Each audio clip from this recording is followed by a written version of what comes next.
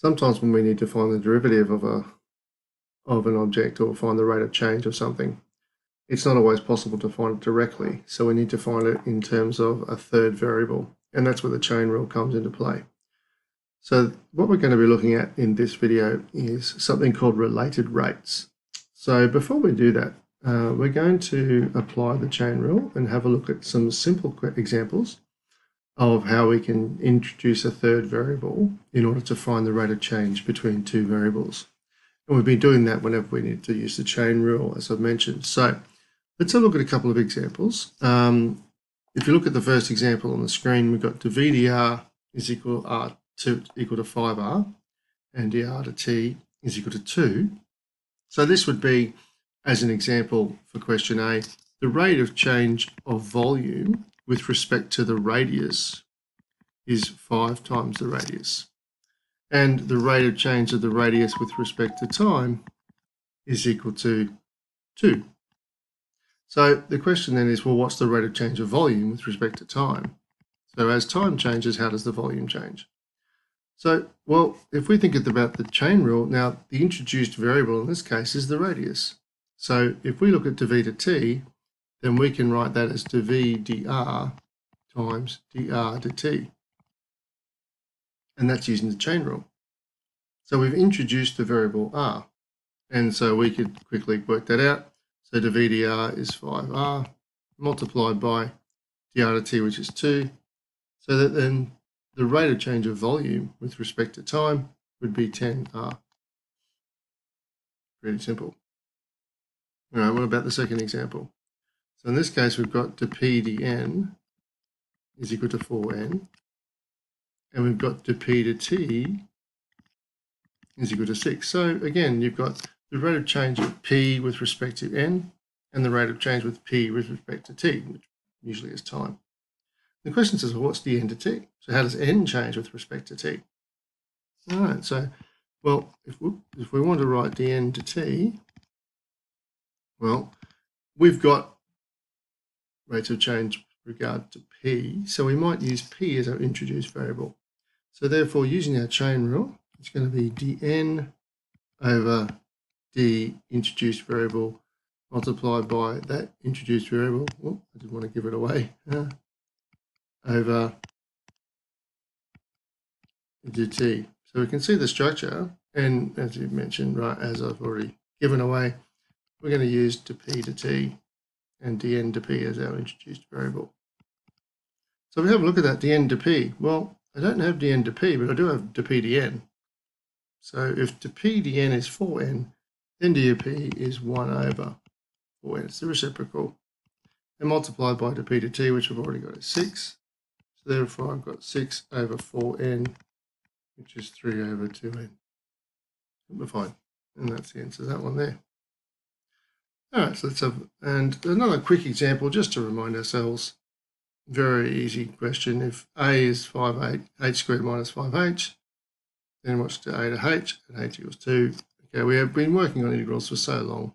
I thought I'd throw this one in just to make sure that we're all okay. You can differentiate this pretty quickly, I'm assuming. 2h minus 5. So dA to h at h equals 2 is going to be -1. It's just very, very simple. Okay, so that's introducing a variable. Nothing really new there. Just talk about a couple of things to remind ourselves. We're going to look at the idea that if a rate is increasing, then it's positive, whereas a decreasing rate is negative. And because we're going to be looking at generally mensuration, so surface area and volume, there's a couple of volume and surface area formulas just to remind you that they exist. All right, so let's have a look at a couple more examples here. So a balloon is being filled with air at a rate of 150 cubic centimeters per second. Assuming that the balloon remains spherical, that's a key point there. What is the rate? At what rate, sorry, is the radius changing when it reaches 3 centimeters? At what rate is the radius changing? Well, one thing to note there, it doesn't tell us what the radius is changing with respect to. Okay, so I'm just going to come back to our previous screen and look at the very first point there. So the rates of change are given with respect to time unless otherwise stated. So we're going to assume in this case that the rate of the radius changing is, we want to know the rate of change in radius with respect to time, and that's what we want to know at r equals 3 centimeters. So once the radius of the balloon reaches 3 centimeters, at what rate is it increasing in volume? Oh, no, sorry. At what rate is the radius changing with respect to time? Okay, so what do we know? Okay, first of all, we're told that the balloon is spherical. So if the balloon is spherical, then the volume of a sphere is 4/3 pi r cubed. A reminder that these formulas are all, the volume formulas for different shapes are all on your formula sheet for specialist maths. So we know that. We're also told that the balloon is being filled with air at the rate of 150 cubic centimeters per second. Well, cubic centimeters per second is a volume with respect to time. So we're told that the rate of change of volume with respect to time is 150. Pardon me. All right, so we want dr to t. Let's create an expression for that, or an equation for that. So dr to t, well, that's going to be dr to something multiplied by to something to t.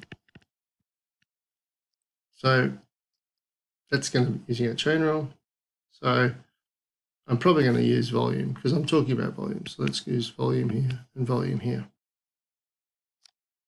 Well, I know dv to t. That's good. I've got the 150, but I don't know dr to v. But as you can see over here, I could very easily find dv dr and then find the reciprocal. So dv dr, well, 3 times 4/3 is 4 pi r squared. So therefore, if I want to use dr to v, that's going to be 1 over 4 pi r squared multiplied by dv to t, which is 150. So we've got 150 over 4 pi r squared. And then at r equals 3 centimeters, dr to t is going to equal, excuse me, 150 over 4 pi times 3 squared. Okay, and we can simplify that to be something like 25 on 6 pi. And our units, so radius is in centimeters and our time is in seconds. So our units are centimeters per second. Okay, so here's a second example. A conical tank full of water loses water at a rate of 1.2 cubic meters per minute. Okay, so let's write down the information as we see it. So a conical tank, all right, so it's a conical tank and we've got water in it at a volume. So what we need to do is remind ourselves, well, what's the volume of a cone? Well, the volume of a cone is the volume of a cylinder, so pi r squared height, and it's 1/3 of that. And again, that'll be on your formula sheet. Okay, so it loses water at a rate of 1.2 cubic meters per minute. Well, that's a rate of change of volume with respect to time. And it loses water, so that's going to be negative 1.2 meters cubed per minute. I'll write minute in full, otherwise I'll get myself confused. When a tap at the bottom is turned on. If the surface radius of the water, so the radius of the water is always equal to 2/3 of the depth. Okay, so 2/3 of the depth. So in this particular cone, because I'm talking about a cone like this, then the depth is going to be the same variable as the height. So I'm going to call it height. And find the rate at which the water is changing when the depth is 2 meters. So, okay, so I want the h to t, the rate at which the depth is changing at h equals 2 meters. Okay, so water's running out of the bottom. At the bottom it goes. Okay, so we need to work out dh to t. All right, so let's create an equation for dh to t, just like we've done before. So dh to t, well, volume is going to be our introduced variable in this case. So it's going to be dh dv multiplied by dv dt. And once again, we've got dv dt. That's easy. So it's the h to v we want. Well, the h to v is 1 over dv to h. And dv to h is the derivative of volume with respect to height. So we know the volume is 1/3 pi times r squared h. Now you'll notice I've got two variables here. I want to differentiate with respect to height, but I've got the radius in the way. So the beauty of that is I've got this relationship here. So we've got information that we can use. So therefore we're told that the radius is 2/3 the height. So that's going to be squared multiplied by h. So it's going to be 1/3 times pi times 2. So that's going to be 4/9.